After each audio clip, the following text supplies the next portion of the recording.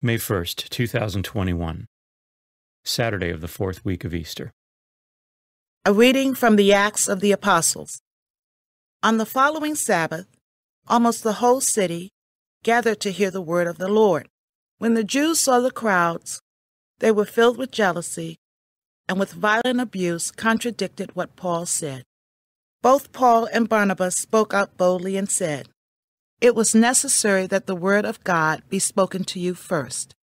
But since you reject it and condemned yourselves as unworthy of eternal life, we now turn to the Gentiles.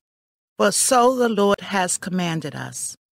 I have made you a light to the Gentiles, that you may be an instrument of salvation to the ends of the earth." The Gentiles were delighted when they heard this and glorified the word of the Lord.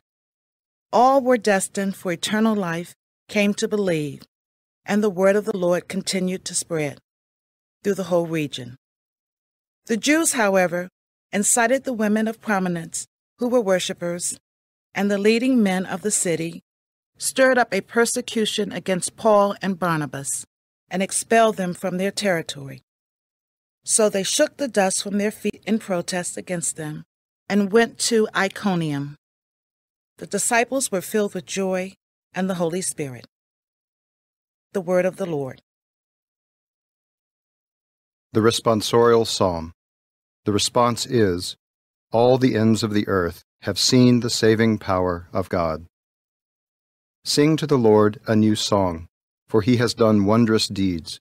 His right hand has won victory for him, his holy arm. All the ends of the earth have seen the saving power of God. The Lord has made his salvation known. In the sight of the nations he has revealed his justice. He has remembered his kindness and his faithfulness toward the house of Israel. All the ends of the earth have seen the saving power of God. All the ends of the earth have seen the salvation by our God. Sing joyfully to the Lord, all you lands. Break into song, sing praise. All the ends of the earth have seen the saving power of God.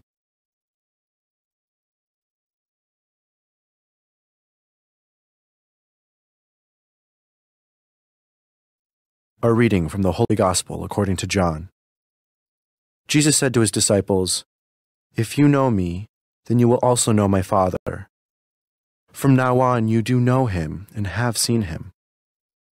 Philip said to Jesus, "Master, show us the Father, and that will be enough for us." Jesus said to him, "Have I been with you for so long a time, and you still do not know me, Philip? Whoever has seen me has seen the Father.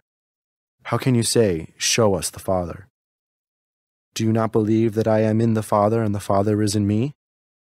The words that I speak to you I do not speak on my own. The Father who dwells in me is doing his works. Believe me that I am in the Father and the Father is in me, or else believe because of the works themselves.